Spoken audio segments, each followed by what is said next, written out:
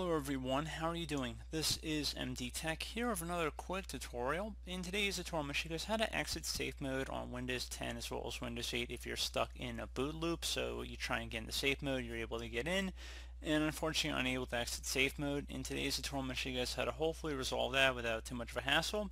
So if you already opened up MS Config and made sure you selected normal startup from the option, that's the first thing I'd personally suggest. So if you're already in safe mode, go ahead and make sure you have your normal boot settings already configured. So once you restart your computer and you still end up in this safe mode boot, I would try booting into the troubleshooting menu or recovery options. So do a hard power off on your computer 3 times in a row, or try and hold down the shift key on your keyboard while selecting restart. If you're able to get into safe mode, open up the power button or click on the start menu icon, I should say, and then while selecting restart, you want to hold down the shift key on your keyboard, and that should hopefully again launch these options here. So we're going to select troubleshoot, reset your PC, or see advanced options.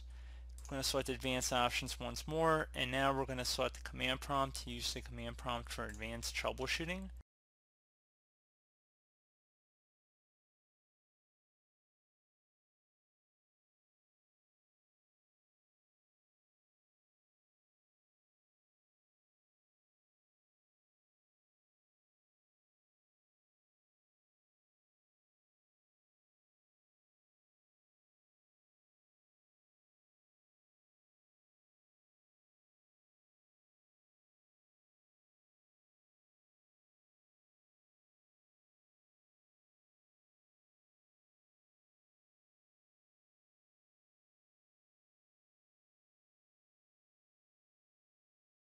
I'm going to select our user account here, and now you want to just go ahead and insert the password if you have one on your account. I don't actually have a password, so that's why it was blank in the field when I selected continue.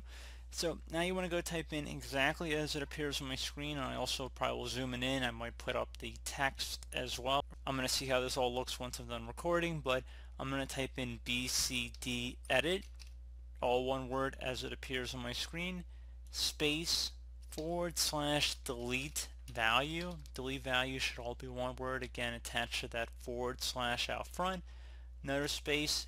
Then you want to do the curvy brackets, so it should be next to the P key on your keyboard. So I'm going to just left click on the shift key while holding on that key. It's like the ankle brackets basically, except it has that little curve to it, as you can see on my screen here. So again, it's the key next to the P key on a standard Western keyboard. And now you want to type in default in here. Then we're going to close the bracket. So again, just the key next to the curvy bracket key, we're just going to do the shift and then that. Notice it's not angled off on the corners. It has that curvy appearance to it. Then you want to do a space and then type safeboot. Safeboot should all be one word here. So again, bcdedit space / delete value, so deletevalue, followed by a space and then the curvy brackets default, and then we're going to close the curvy bracket and then another space and then safeboot, all one word, so safeboot. Hit enter on your keyboard. So once you have a blinking cursor, you want to just type exit here. Hit enter on your keyboard, and I would suggest continuing to your Windows installation, and hopefully that should be about it.